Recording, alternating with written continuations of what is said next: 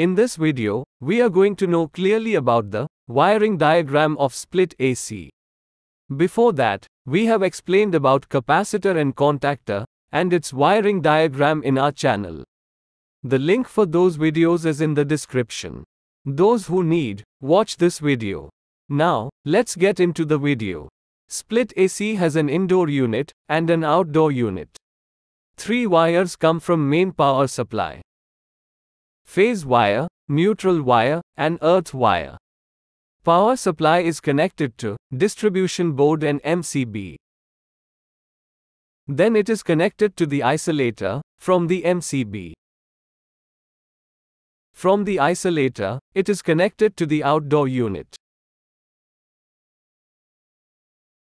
Then, it is connected from the outdoor unit to the indoor unit. If it is connected from outdoor unit to indoor unit, then it is outdoor fed indoor wiring. If it is connected from indoor unit to outdoor unit, then it is indoor fed outdoor wiring. We are going to explain about outdoor fed indoor wiring in this video. Both wirings work on the same concept, so there won't be much difference between the two. Apart from these 3 wires, 2 extra wires are connected between indoor unit and outdoor unit. That is control wires. These control wires are connected from the indoor unit to the coil of the contactor in the outdoor unit. It is through this control wire that the contactor is energized.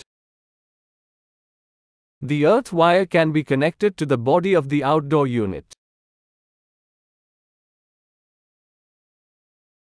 Phase and neutral wire can be connected to L1 and L2 port of contactor. Connect the phase wire from the T1 port to the common terminal of the dual capacitor,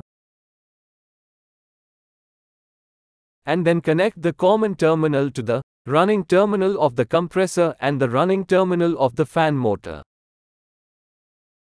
Now, connect from the HVAC terminal of the capacitor to the starting terminal of the compressor, and from the fan terminal of the capacitor to the starting terminal of the fan motor. The common terminal of the compressor and the common terminal of the fan motor can be connected to the neutral terminal of the contactor. This is the wiring diagram of split AC. Now, when the AC is turned on, the power supply comes from the distribution board to the outdoor unit through the MCB and isolator. And then, from there to the indoor unit, and the indoor unit starts running. As the contactor in the outdoor unit is normally open, power supply is not available to the compressor and fan motor. When the room temperature exceeds the set point, the indoor unit sends power supply to the contactor coil through the control wire. Through this power supply, the contactor will be energized, and the main power supply will start going to the outdoor unit. At this time, capacitor sends charges to the compressor and fan motor through the starting wire from HVAC and fan terminal to start the compressor and fan motor. After that, capacitor will cut off. After the capacitor is cut off, the supply comes from the main power supply through the running wire and keeps the compressor and fan motor running. All this happens in a fraction of a second. After the room temperature set point is reached, the indoor unit will stop the power supply going to the contactor. This will de-energize the contactor and stop the power supply to the outdoor unit. Then compressor and fan motor will be cut off. This is the detailed wiring and working diagram of split AC.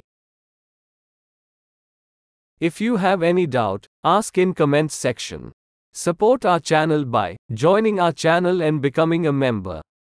Share this video with your friends.